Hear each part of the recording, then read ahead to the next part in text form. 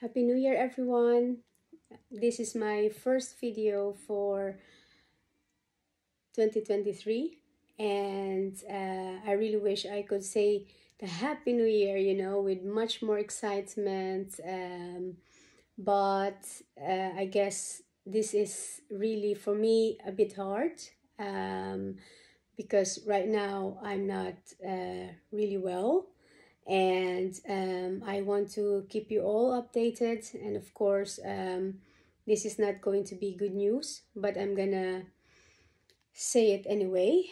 Um, Last week I had an MRI last Tuesday, and with that MRI, the doctor confirmed that there's new metastasis and it's now spread in my cerebral fluid. It's the brain fluid that surrounds the brain, and so it's now there, and that's what causes the headache in the last in the last months, as you can remember. And actually, because of that, because of the confirmation last Tuesday, I also had a lumbar puncture last Friday, and that's the reason why I'm in bed. I'm still in bed, and right now I walk like well, better today. I walk like more like a 50-year-old. But last Friday, Saturday, I was just in bed, and if I had to go to the toilet, it was really, really hard. I was walking like a 90-year-old, almost not moving. And of course, the doctor advised that I just lie down, stay in bed. This is a really, and well, it's not really unexpected, but we were not thinking that far yet, because all the CT scans were stable. At least the other metastasized organs, it was still stable. If you can remember, if we look back, I'm complaining about my headache since summer of last year, and due to different factors like bleeding and so many things, we thought that could be the reason. And also, when I got back, I got COVID, and after that I was also feeling sickly, and then also the headache really was elevated. It was getting more stronger, and that's when I had my MRI also last November. And back then they said they see something, but they can't tell for sure. Maybe it's just a blood vessel. And I also asked the doctor, was it already the case by then? And she said, no, they think that's not, no, it's not, it's not the same. And then there's December, I went to see a neuro doctor, and I had a neuro exam, and it also went okay. I mean, he thinks that it's maybe a combination of migraine, tension, stress, and he gave me the medicine, right, that makes you relax, or your nerves to relax. And it was kind of also and like to try it out, because at the time at the MRI they don't really see anything, so it was just maybe something to help me with the pain, and or relax my nerves, and hopefully the headache will also go away. And although the doctor said in most cases, if there's a metastasis on the brain, it could also go to the cerebral fluid, so the brain fluid that surrounds the brain. And if that's the case, then we have to do lumbar puncture. But at that time, it was not yet definite. So anyway, so they gave me that medicine. I made a video after that I felt so terrible. I was just in bed the whole time. The headache did not really disappear. It got worse, and I was just in bed. I'm dizzy, and actually, I stopped at medication. That's when I made a video. After that, a few days, I was feeling a bit okay. The headache was still there, but I was taking paracetamol because the doctor said, okay, if you're not feeling good with that medicine, you stop it, and just take paracetamol with, like, try to um, lessen it. So one paracetamol, or one paracetamol in 2 days, or one in 3 days, and until you don't need paracetamol anymore, because he thinks that yeah, well, I don't know I don't know why he was not really concerned at the time. I think because it was already Christmas vacation. He told me that if there's anything, I can call. Somebody will pick up the phone at the hospital, but he will be on a holiday for 2 weeks, so we can talk after New Year. But he thinks that just continue with paracetamol, and hopefully it will help. And so that's what I did until Christmas. And during that time, I was barely, really, I can barely do anything. But of course, it's Christmas, so we had to do something for the kids. We were able to have dinner as a family. But then after that, I couldn't, my headache again, so I couldn't do anything anymore.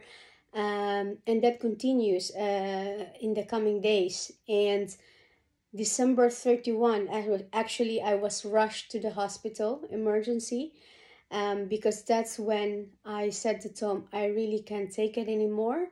I was staying in my son's room, Kaio, because at that time I was so sensitive with lights, with my phone, I can't use it, with TV. I was living in total darkness, as in darkness. And it was terrible. I feel so depressed. I feel so helpless and restless, I mean, I can't open my eyes because it feels like the whole world will go upside down. I feel like I was throwing up, and it was really, really, I can't explain it. It's like my head is really going to explode. So Saturday morning, December 31, I was throwing up. I was really crying because of the headache. And I said to Tom, I can't take this. We have to go to the hospital. And then, yeah, we went to the hospital. And of course, it's New Year's Day. There's also a lot of people in the hospital, and it's different here, by the way. In the Netherlands, or in, I don't know, in the US or in the Philippines, you can just go to the emergency room and somebody will take care of you, Here, you have to call, you have to, and then they will even make an appointment, even if it's an emergency. So yeah, we were there, but then the doctors said also, because this is beyond their like the emergency help, because somebody there's already a specialist who's looking after me, and this is bigger than their they can handle. They also don't want to do anything, test MRI or just anything, because I'm already on treatment, so they are a bit skeptical in what to do. So they called AVL, so Anthony van Leeuwenhoek. They tried to reach out to a neurosurgeon. They spoke to one, and so the doctor said to come on Monday, January 2, early morning, to see her for my headache. And we went home with just bringing oxycodone, so that's like the stronger, like kind of a morphine. oxycodone, and yeah, and of course paracetamol. That's what the doctor said, just to get through the weekend, because it was yeah, it was December 31, it's New Year. They really can't do anything. They also don't want to put me in the hospital, because they can't do anything. So so that Monday, January 2, we went to AVL. We saw the doctor, and then right there and then she said we have to do the lumbar puncture, because you're not looking good. This the pain. She asked me what's the number, 1 to 10. I said it's 11. It's really too much, and I can barely walk. I'm so dizzy. Thomas holding me the whole time. I was in a wheelchair. Also because it's just I can't walk without feeling like I'm gonna fall down.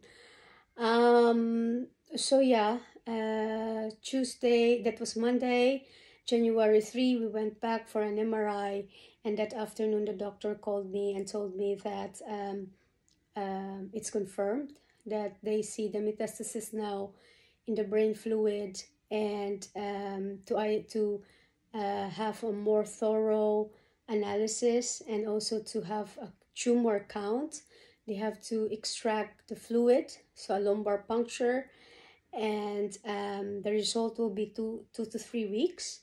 But we did that last Friday, and so the doctor also mentioned to me that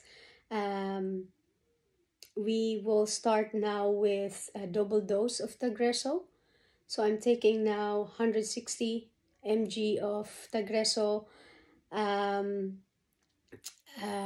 because they also want to analyze and to understand why the major organs, metastasized organs, are still stable, but in the brain, it was the cancer was able to spread despite the Tagrisso. Although they have an explanation for it, and she said that the brain has its own cluster in our body. It's a special area there, and sometimes the medicine cannot really penetrate in that area as much as the body. So maybe that's the reason why it's weak when when it's a bit weaker, the effect on it in the brain. So that's why they thought maybe for now we double dose the Tagrisso, and then let's wait for the result of the lumbar puncture in 2 to 3 weeks.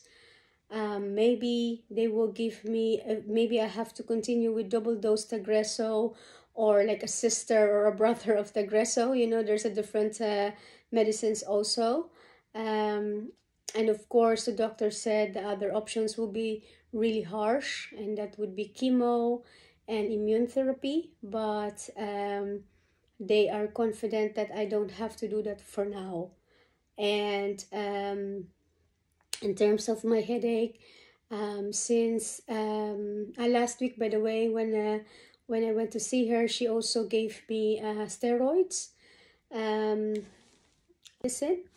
So this is the medicine, and this actually needs, I have to take it in a full stomach, and with this medicine, it actually helped. I have more energy. The headache is still there, but really light. Just some flashes here and there sometimes, but most of the time it's really okay. I'm also, the only thing is I'm struggling to sleep with this one, because it makes you more active, it has more energy, gives you more energy, but that's fine, because the doctor said after 2 weeks maybe we will lessen the dose, just for now, to also help with with my headache. And I also just had a lumbar puncture, and although the doctor said that after the lumbar puncture normally the headache will also get less, when they extracted the fluid, they also told me that I had a really high pressure My brain, normally it's 20 and mine was 27, so she expects that after the puncture I will feel way better, yeah, with my headache. So yeah, that was it. I tried to put everything together, but yeah, I wanted to make a video way sooner, by the way, and I just don't have the energy. And right now I'm doing it in my bed. Yeah, because this is, yeah, the only way I can do it, and I have a little bit of energy to do it. But yeah, I'm a bit, to be honest, this is a bit, it really got into me this time. That's also maybe the reason why I'm feeling really sad about it. And yeah, because I'm really not expecting, something like this. Or maybe not now. Because the scans are still okay.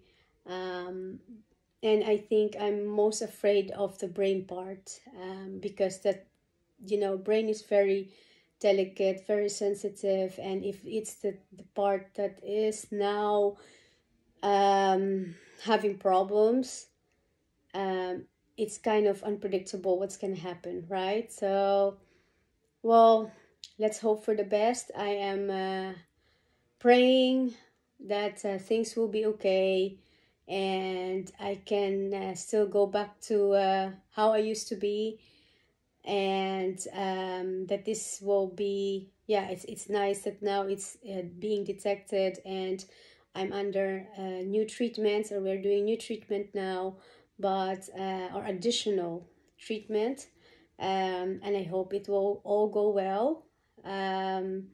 So I'll just keep my faith, you know, and hope that things will be okay, um, with a lot of prayers, and I would really appreciate all the prayers out there, prayer warriors, to also help me in these difficult times.